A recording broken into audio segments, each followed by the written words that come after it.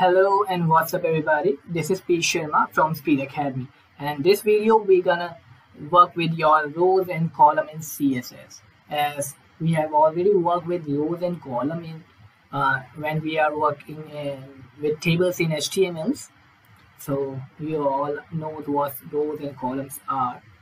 Similarly, we have rows and columns in our CSS, and what rows as you can see over here, I have created a file in which I have created a div tag of class name your rows and 5 different div tag with the class name column 1, column 2, column 3, column 4 and column 5.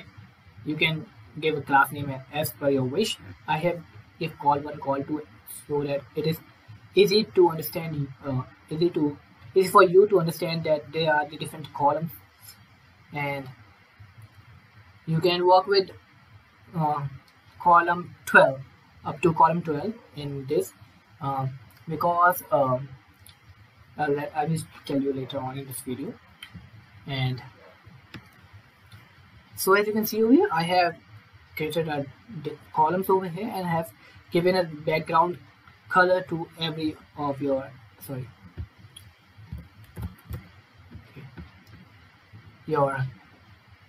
every div tag a different background color, so it is easy for you to understand this is your different section, this is your different column, this is your different rows and all.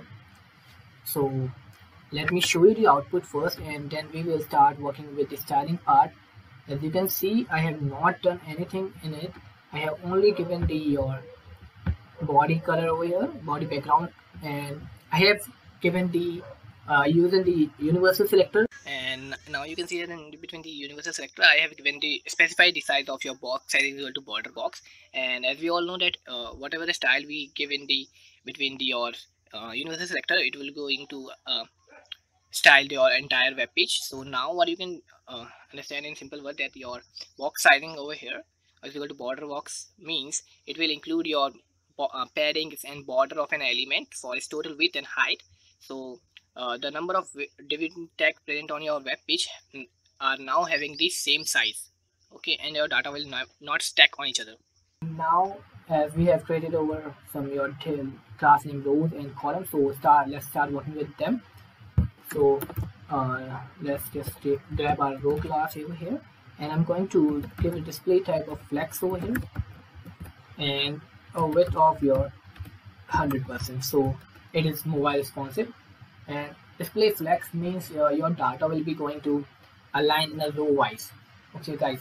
And what your display flex has many different properties, so we will work with when we are working with your display properties, then I'm going to tell you all the properties about your flex and grace and many other displays are display with different properties are there. So as for now, just you can understand that display flex will going to order your data in your row wise, okay.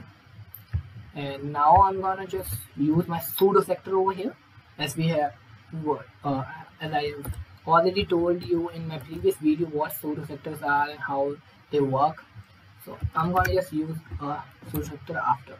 So by using the I have grabbed your row class over here and I have put 2 colons and then after. And what it means that it won't going to whenever a new row is created, whatever the style we gave over here, it's going to your style in your new rows, okay. And now let's just give a style of your display is to be blocked.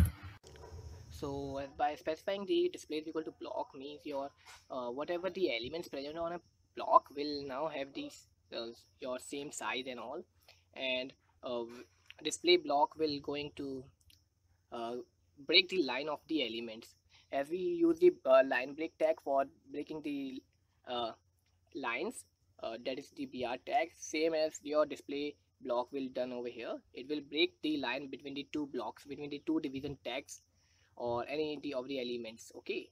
Now let's just move on to the clear property. So I'm going to give the clear property over here to both. And now what your clear property means, as we have worked with your float properties in our previous video, and I have also given an assignment using the float property. as you can you all know that when we use the float property, then the data might be stacked on each other, overlaps the your one content another to another. So uh, here we don't want to uh, collapse your data and your content, so we are using the clear both, and your clear both will going to remove the any of the float property if you have given to your any of the element in it. And now I'm gonna give a content, another property content, and a null string over here. Okay guys, and what does it mean? That whenever you insert a fresh data, it will going to be it means you're inserting a fresh data with null string. Okay, your every content is going to be freshly inserted in your new columns or rows, in new rows. Okay, sorry. And as we have using 5 classes over here, 5 call class, similarly you can use a number of classes over here. So I'm gonna use, for example, your sorry, as we are working with class, so I have to put the dot and then the class, and you have to only give the width property over here and percentage. Why I'm telling you to give it in the percentage, because so that it will be your mobile responsive. Similarly, let's just give, as we have created 5 columns over there, so let's just give to your example any percent, so it will be your mobile responsive, and call 3 into 50%, for example, and your call 4 and with 43%, for example. Sorry. And your last one is call 5, for example 75%. Okay guys, after saving this, you can see that no changes may be occur over there. As you can see, no changes are over here. So let's just give some name to our div tag, add some content to our div tag. So I'm just adding column 1, column 2 and column 3. So I'm just adding the numbers to it, so your data is visible to you in your when you open up the load your web page. Okay, as you can see, we have created one row with the 5 columns, and each column having the different width as we have set over there. So this is your 1, 2 and 3 and 4 and 5. So let's just increase the height so it is easily visible to you guys. So I'm gonna just change its height to 50 pixel guys. Might be quite visible to you, I guess. Let's just check it out first. Okay guys, now it is quite visible to you all. Okay, and now I'm gonna show you how to work with different selectors over here. And one more thing guys, that as I've used the column 5 over here, call 1 2 3 4 5, you can take this to up to your column 12. Okay guys, and why I'm telling you that you can take this to column 12, because when we start working with your Bootstrap, so in your Bootstrap library, your pre-installed columns are there, so pre-installed libraries are there, and in these libraries you are having the column size which is varies from your column 1 to column 12, and which is set like this only, as we are working in this here only. So your same data will be working is present over in the libraries when we are working with your Bootstrap. So for that you have to wait, because as for now we are just going to cover the CSS over here only, and I'm gonna just use this attribute selector over here. Sorry, I don't know what the heck is just happening in my computer. Whenever I pressing the see the content will automatically writing out. So, and now what it means that your class, whatever the class having the class name, sorry, uh, class which is starting or ending with your call dash, will going to have the properties which we are going to assign over here. So I'm just gonna give it the border of your, for example, 5 pixels solid, and let's just take a color of RGB color limiting actually.